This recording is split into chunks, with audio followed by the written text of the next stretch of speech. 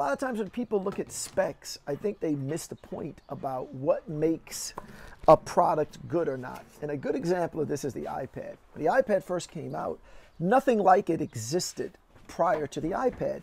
You had devices that had a screen that was large like this, where you could watch a movie or, you know, go on the internet like your laptop. But there was one difference with the iPad versus your laptop that was worth everything.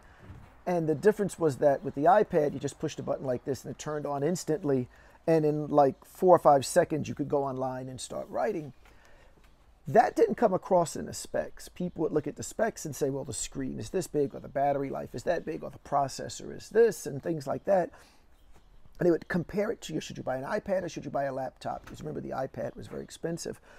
And the problem with that way of thinking, just looking at it in terms of specs, was you kind of missed the user experience. And the thing, again, is that if you had to rate the features on a scale, the idea that you could just turn on the iPad instantly and start watching, you know, something on the internet or watching a movie, that was worth 10 points. That wasn't a minor thing, and it was worth a lot more than specs like the how much memory it had or how much it cost, or, you know, what processor speed it had or whatever. So same thing when you get to the Flash. I'm looking at all the different reviews and comments on the forums, and people are going like, well, it puts out X amount of power and it costs $1,000. I can get a Godox unit that puts out the same amount of power for 1/3 of the price. Or, you know, the battery isn't as big as the battery on the Godox, and you can get more, on and on and on. But you got to look. For me, there are other features you want to look at that don't always show up in a spec sheet. And that's like the usability factor. I never read the instructions for this at all. I just figured that was the power button because it was a different color than the other buttons, and sure enough, it was the power button, and then you just turn this to turn it on. But to set the power is so simple. You just roll it, and then you figure, oh, that must be the test button, and then you test it like that to shoot. So the idea that it's so simple to work is a really, really big deal. So it has manual and TTL, which is a hard switch, which is great because what you can do is, if you're using like a Nikon, you could take a picture on TTL, and the flash will fire a certain amount of power because TTL is an automatic mode. Once it fires that amount of power, it's going to tell you what power it fired on. In this case, it would be 5.5. And then I can flip the switch down to manual, and now I'm permanently on 5.5, and then I can shoot at 5.5, or I can roll it a little higher or roll it a little lower. That type of design is just so clever. I don't even have to look at the switch. I don't have to dig into a menu to do that. The company understands how I would use this product, that when I get this group shot together, because that's the kind of thing that I do with the flash, is a group shot where they're posed and they're looking at the camera. So I would put it on TTL, fire a shot, look at the screen on the Nikon to see if the picture is too bright or too dark, change that switch from TTL to manual, and now I know how to adjust the power. So another thing that I thought was really cool about the flash was this. So these attachments are really, really nice. This dome that softens the light, and I use this on a lot of pictures. It does eat the light. The battery went a little quicker than I thought because most of the time that I used the flash, I was in this configuration. I used this bounce card like this here. And again, I never read the instructions about how to put this together. I just did, what I thought it would look like put together. But I'm going to show you another thing that I liked about this. So anyway, I used the flash like this most of the time. So I'm softening the light with this. It's really softening the light twice because the first thing we have is this little diffusion panel. That diffusion panel is going into this diffusion dome. So these are together, and then that entire contraption is being bounced into this card and possibly off the ceiling. So you put all that together, it's really 3 ways you're bouncing it: the diffusion glass, the dome, and then this bounce card and possibly the ceiling. So you're getting some really soft light. You're losing a lot of light, of course, going through the diffusion, going through the dome, and hitting this card and maybe the ceiling. So you're losing a lot of light, but the battery goes pretty good. It died a little quicker than I thought, but the battery is only $100, which is cheap for Profoto, and to change it is super quick. So if you had another one in your pocket, you would just do that, and you would change the battery. So I'm not really worried that the battery doesn't go as long as I thought. What's the purpose? Like, where would you do something like that? Well, if I'm shooting a group shot, my wife asked, what is the purpose of this? When would I do this? If I'm shooting a group shot, rather than have the flash pointing at people like this, which is a very hard light, which creates a lot of shadow, a lot of times what you would do is point the flash up and bounce it off the ceiling. So if you have a card like this, that helps the light bounce more forward rather than just straight up. Especially if you're not bouncing off the ceiling, you could just use the card like this.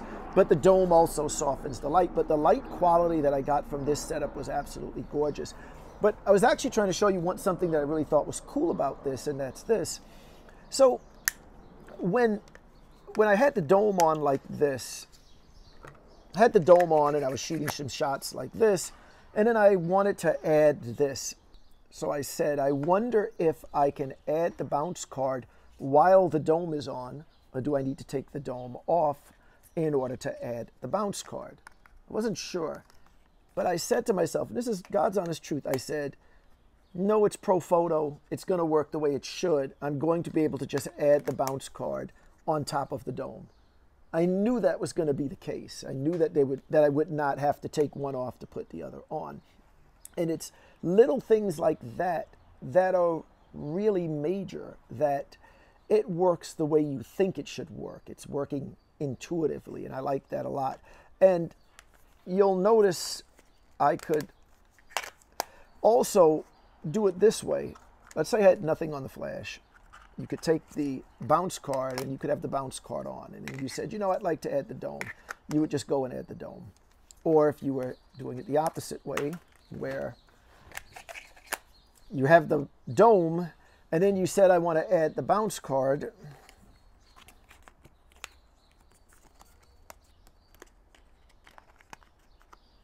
You wanted to add the bounce card, you could just add the bounce card. The point being, it doesn't matter what sequence you do it in. It doesn't matter whether you add the bounce card and then the dome, or the dome and then the bounce card. And that might sound minor. That's the kind of thing that doesn't show up in most reviews, or doesn't show up when you're looking at a list of specs that are comparing the Profoto to the Godox or something like that. But in terms of actual usability, it's huge.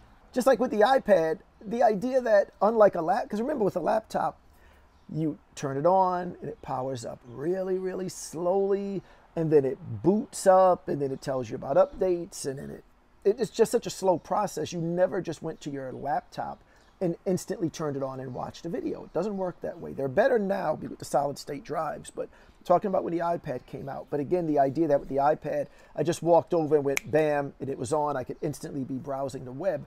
That was huge. So when you get to this Profoto, the usability factor is so high, meaning it's easy to turn on, it's easy to set the power, it's easy to go from automatic to manual. It's very easy to add these attachments. Those points, those features, I guess you'd call it, are worth a lot more than are going to show up on a list of specs comparing it to another flash. Because when you're really working, you don't want to sit and think about, do I have the bounce card on first, and do I have to switch the order? You don't want to think about that. You just want to grab something and put it on, all right? Here's the one negative thing I found, is that when you're working and you're shooting an event, because when I'm using flash, it's most likely I'm shooting some kind of event, doing a lot of grip and grin shots where people are looking into my camera. That's the way I've used it. That's really why I bought this flash. And that kind of situation, I'm constantly bumping the camera. I'm walking through crowds. It's a party, or it's some kind of like networking event or something. And very often I found this thing getting hit, and it comes off a little easy. If you were shooting in a very, controlled space, that would not be an issue for you. But if you're kind of bobbing and weaving through a crowd, this thing fell off 4 or 5 times when I was shooting in Seattle. And, people are like, oh, something fell off your flash. Sometimes I didn't even notice it because I'm running off to the next spot. So you definitely want to be aware of that. But if you leave it like this, you don't really have that much worry about the thing falling off. This will stay on. And this card was shockingly, it comes with the flash, but it's only $30, which is, for Profoto, that's really cheap. So I'm definitely going to buy another one and keep it in the camera bag. And it's kind of cool because when you take it apart, it stores pretty flat, so you can put this in a camera bag pretty easily. And for $30, I'm definitely going to get another one and just leave it in the bag. Does it only come in white, or does that come in Well, it only comes in white because my wife wants to know if this only comes in white. Of course it only comes in white because you only want to bounce white. There's no reason to bounce another color.